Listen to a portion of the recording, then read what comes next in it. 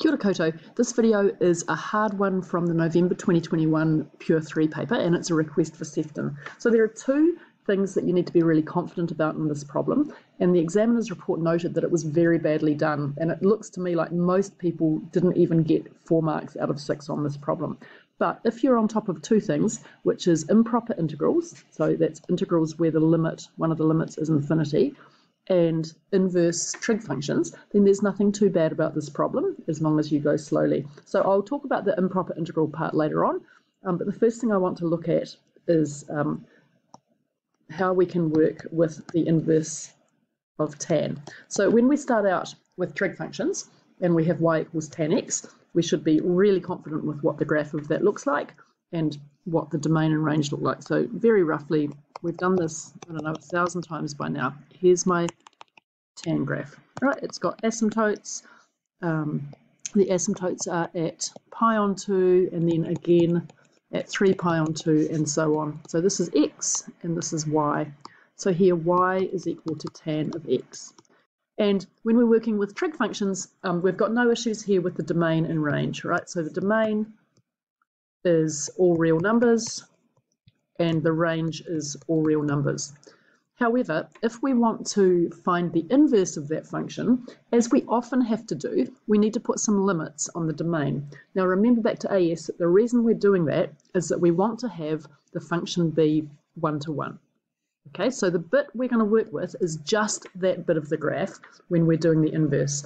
And if you're not remembering that, then email me and I'll quickly send you some easier functions to work with inverting the graph.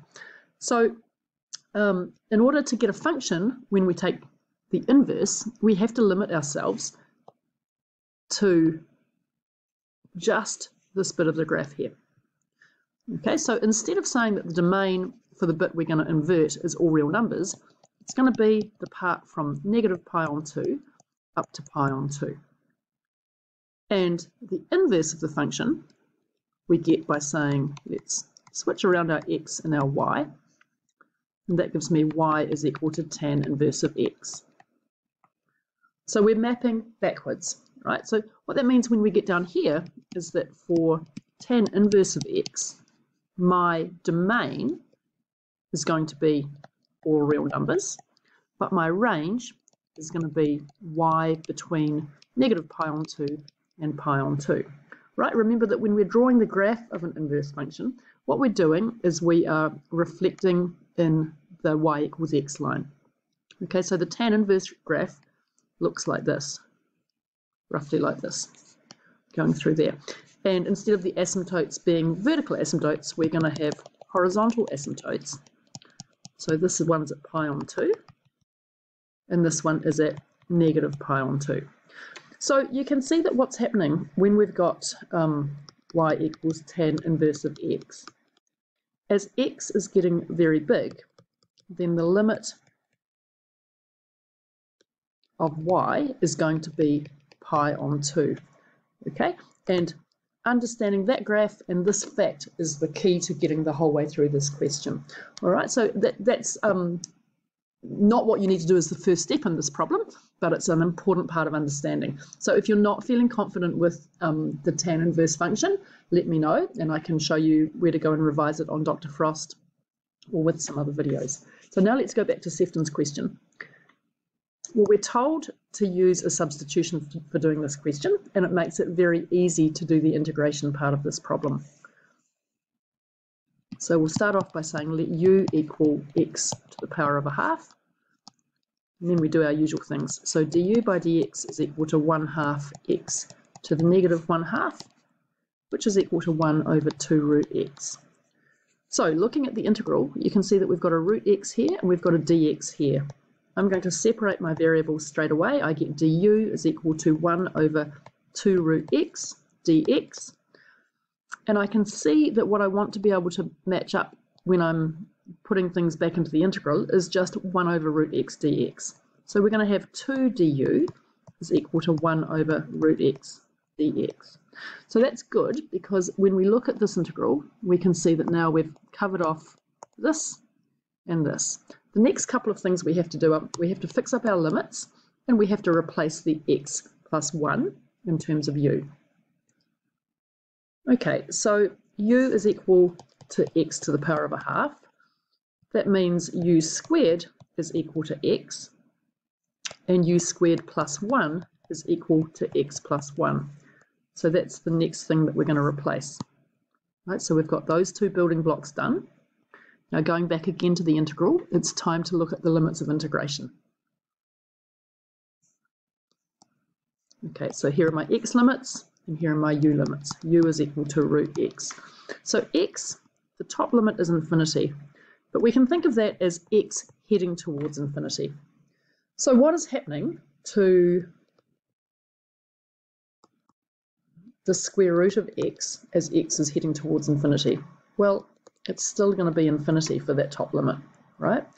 And here we've got x is 3, so the u limit will be root 3. So we're going to switch our limits to be these two things. And now looking back, we've covered off everything and we're ready to substitute into that integral to get it in terms of u. Okay, so we started out with this.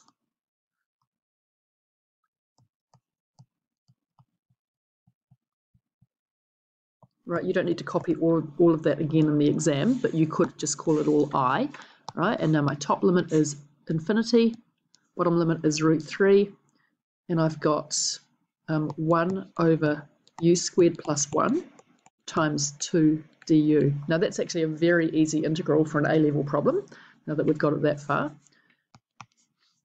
We're going to take the 2 outside, so we're going to have 2 times tan inverse of u, and we're going to evaluate that with u going to infinity for the top limit and with the root 3 at the bottom. Now, let's see what we get here. I'm going to write this all down thoroughly, but we're going to be using the graph from the next page. So it's 2 times the limit as u goes to infinity of tan inverse of u minus 2 times tan inverse of root 3. Now remember, tan inverse of root 3 is just the angle that is giving me root 3. So that should feel really easy at this stage of the year. Here's my special triangle. So this here, the angle whose tan is root 3, is just going to be pi on 3. Okay, so that's for that part. Now let's think about what is happening as u gets very, very big. What angle is giving me a very big value? And it's going to be 2 times pi on 2. Right, so we get, this is what we've got. I'm going to go now to the next page of the OneNote and show you that on the graph. Right, so here's my graph of the inverse tan function, and you can see that as u gets very, very big, we're getting closer and closer to that asymptote, which is pi on 2. Okay, so that's where that came from in there. So my final answer here is pi minus 2/3 pi, which is pi on 3. Okay, I hope that helped. If you are in 13 MCA this year or in future years, if you're watching this next year, please let me know if you're still having trouble with anything in this video. I think it's really important if you're aiming for an A or an A star that you are completely confident with the inverse tan function, which is why we've done it heaps in class, and with revising those improper integrals from last year. Thanks for watching, and I'll do some more videos shortly.